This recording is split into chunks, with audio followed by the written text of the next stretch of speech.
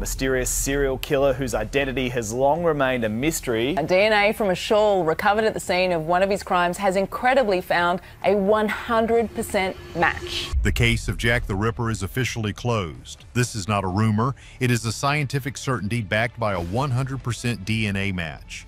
For 137 years, the world has been obsessed with a phantom in the fog. We blamed princes, painters, and even Americans, but the answer was never lost. It was hiding in a cardboard box, stained with blood, waiting for technology to catch up. We finally have the name and the biological proof, but here is the catch. The police knew who he was the entire time, and they let him walk away. The shawl that knew too much. This whole story comes down to a single dirty piece of cloth. For over a century, the legend of Jack the Ripper was built on shadows and fog. Everyone had a theory. Some said he was a royal prince protecting a secret. Others said he was a brilliant surgeon gone mad. But here's the catch, all those theories were just guesses. The real answer was sitting in an auction house disguised as a piece of Victorian trash. In 2007, an author named Russell Edwards bought a silk shawl. It was huge, measuring about 7 feet long. It was dyed with expensive indigo patterns, which was odd because the women of Whitechapel were incredibly poor. The seller claimed it was found next to the body of Catherine Eddowes, the Ripper's fourth victim, back in September of 1888. The story was that a policeman at the scene took it home for his wife. Yeah, about that. His wife hated it because it was stained with blood, so she threw it in a box. It stayed there, unwashed, for generations. Most experts laughed at Edwards. They said the shawl was fake. They said it was just another piece of Ripperbilia that floods the market. But Edwards had a hunch. He took the fabric to Dr. Jari Luhelen, a specialist in genetic analysis at Liverpool John Moores University. This wasn't like testing fresh DNA from a modern crime scene. This fabric was 126 years old. It had been touched by hundreds of people. It was fragile. So, here is the deal. The scientists used a special vacuum technique to pull microscopic cells out of the fabric without destroying it. They were looking for two things. First, they needed to prove the shawl was actually at the crime scene. They found traces of kidney cells in the bloodstains. And get this, the victim, Catherine Eddowes, had her kidney removed by the predator. That was the first massive wow moment. They extracted mitochondrial DNA. This is the key. Unlike regular DNA that gets mixed up every generation, mitochondrial DNA is passed down directly from mothers to their children. It acts like a biological time capsule that never changes. The team tracked down a living relative of Catherine Eddowes, a woman named Karen Miller. They compared her DNA to the blood on the shawl. It was a perfect match. This proved, for the first time in history, that we had physical evidence from a Ripper crime scene. But that was just the beginning. Under UV light, they found something else. Stains that looked like seminal fluid. This was the smoking gun. If they could get a DNA profile from that fluid, they would have the genetic signature of the monster. And that is exactly what they did. But before we reveal the match, we have to look at who everyone thought it was. The suspects that got away. Before science stepped in, the world went crazy with theories. And that is putting it lightly. Because the police never caught him, people filled in the blanks with their own nightmares. The most famous one? The royal conspiracy. This theory is so popular it became a Hollywood movie. It claims that the killer was actually Prince Albert Victor, the grandson of Queen Victoria. The story goes that the prince secretly married a Catholic shop girl and had a child. To protect the monarchy from scandal, the royal physician, Sir William Gull, was sent out to silence the women who knew about the baby. People love this theory because it involves carriages, secret societies like the Freemasons, and a cover-up at the highest level. It explains why the police were so ineffective because they were ordered to be. But here is the catch. Records show Prince Albert Victor wasn't even in London during the slayings. He was in Scotland. Then you have the American Devil theory. Some people are convinced that Jack the Ripper and H.H. Holmes are the same person. Holmes was the American serial slayer who built a murder castle in Chicago. The timeline sort of fits. Holmes was active in the 1890s, and there are gaps in his history where he could have traveled to London. The crazy part is that H.H. Holmes actually looked a bit like the eyewitness descriptions of the Ripper. They both had dark mustaches and sharp features. People claim Holmes went to London to sell skeletons to medical schools. But again, there is zero hard proof. It is just a spooky coincidence that connects two of history's worst monsters. And get this, there is the painter theory. Walter Sickert was a famous artist who lived in London at the time. He was obsessed with the Ripper case. He painted scenes that looked suspiciously like the bedrooms of the victims. Some people think he put clues in his paintings, literally drawing the crime scenes from memory. They think he was taunting the police through art. He even titled one of his paintings The Camden Town Murder. But was he the killer or just a guy with a dark obsession? Then there is the Diary from Hell. In the 1990s, a scrapbook appeared that was allegedly written by a cotton merchant named James Maybrick. In the diary, he confesses to the crimes, saying he was doing it because his wife was unfaithful. He signed it Jack the Ripper. It caused a massive media storm. Experts analyzed the ink and the paper. While the paper was old, the ink was suspicious. Most people now think it was a modern hoax, but for a few years it looked like the case was solved.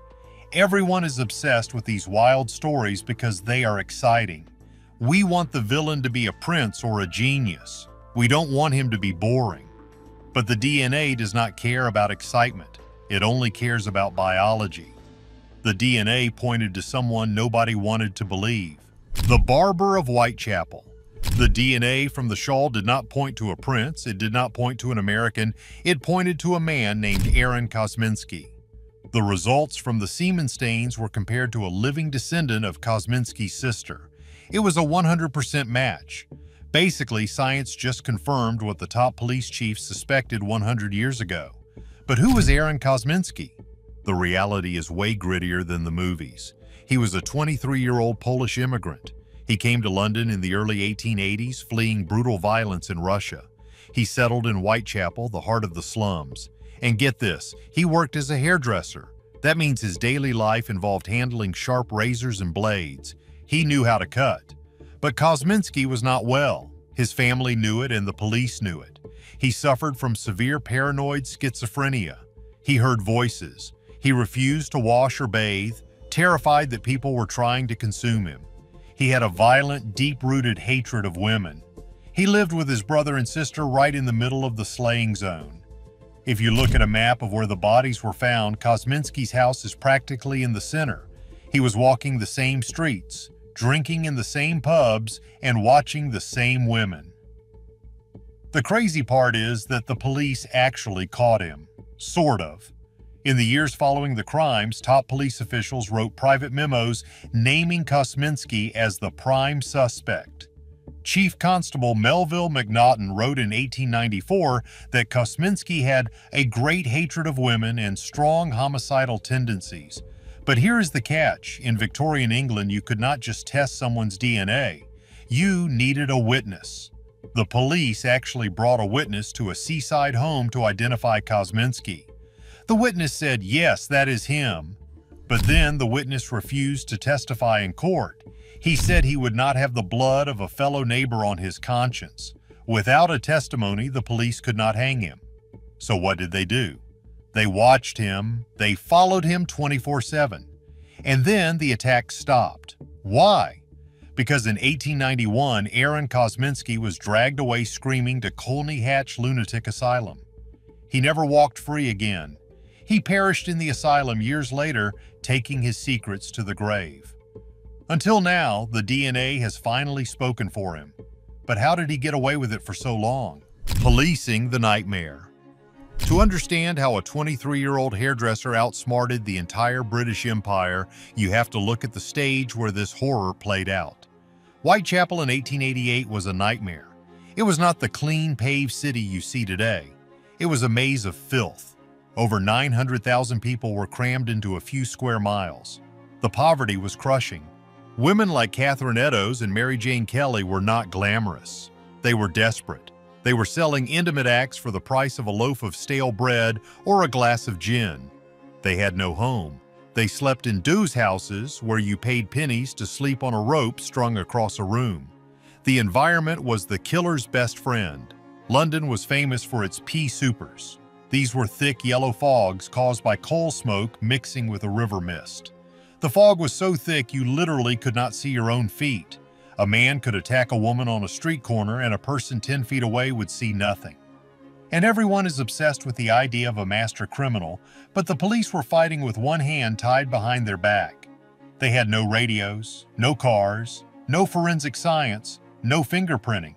If you touched a crime scene, nobody knew it destroyed evidence because evidence was not even a concept yet. On the night Catherine Eddowes was found, the night the shawl was dropped, the city was in chaos. It was the double event. The Ripper had already ended the life of Elizabeth Stride less than an hour earlier but was interrupted. He was angry. He was hunting. He found Eddowes in Mitre Square.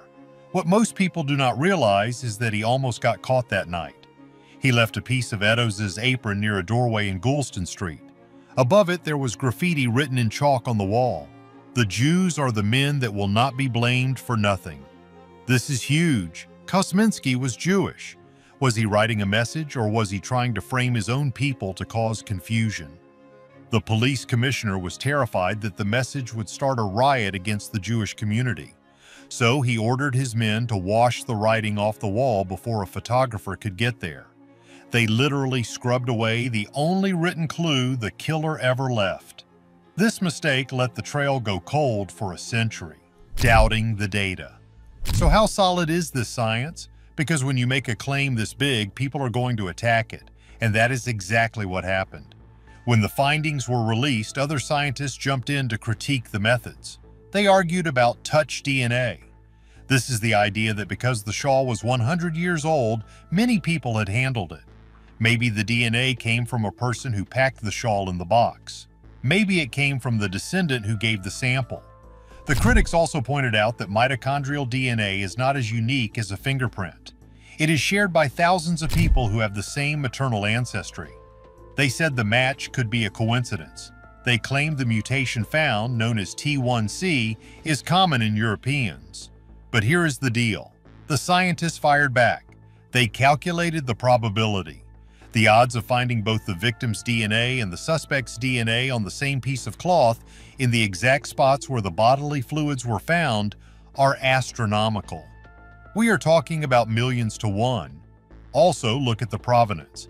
This shawl was not found at a garage sale. It was kept by the family of Acting Sergeant Amos Simpson, who was there that night.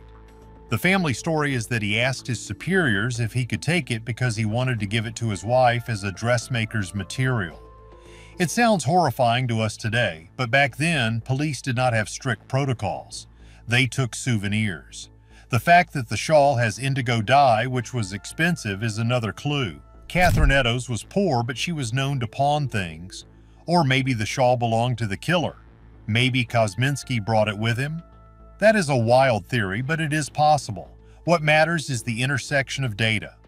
You have the police suspicion from 1888. You have the geographical profile placing Kosminski at the center of the map. You have the timeline of him entering the asylum right when the crime stopped. And now you have the biological link. It is like a puzzle. One piece might be a coincidence. Two pieces might be luck. But when you have 4 or 5 pieces locking together, it is a picture. If the police were so sure it was Kosminski back in 1891, did they purposefully hide the truth to prevent an anti-Semitic riot, or was it just incompetence? Tell me what you think in the comments below. And if you want more solved mysteries, make sure to like and subscribe.